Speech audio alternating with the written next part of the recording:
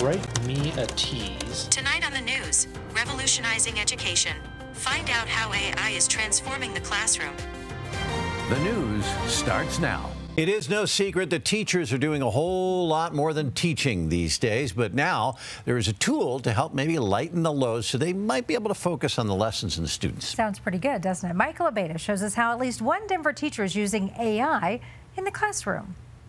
Imagine you have to cook dinner, but nothing is chopped or ready to go. Now imagine you could snap your fingers and all of that prep work was done for you. Well, that's what AI is doing for teachers in the classroom. Your job is to have this open. Zach Kennelly is teaching his students using his newest tool, Magicschool.ai.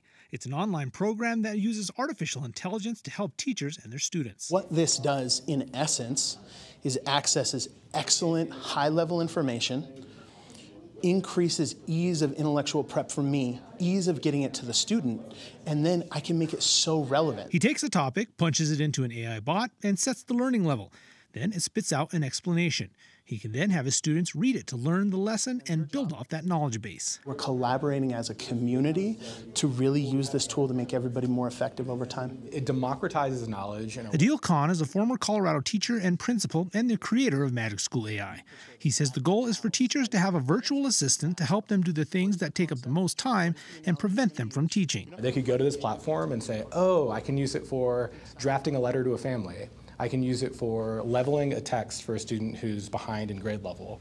I can use it for generating questions associated with the text.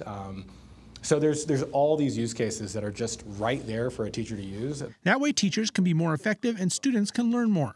Recent high school grad Melissa Brito Nunez says it's really helped her with her project on affordable health care. Instead of spending a lot of time researching, I utilize that time to actually do out the plan and carry it out. But she warns her fellow students this tool is to help, not to cheat. Taking everything that AI says with a grain of salt to not hinder your own critical thinking. Zach Kennelly says this is just the beginning for AI, and getting students used to using it is setting them up to succeed. The people who are going to be most successful are the ones who collaborate with AI. Magic School is free to use.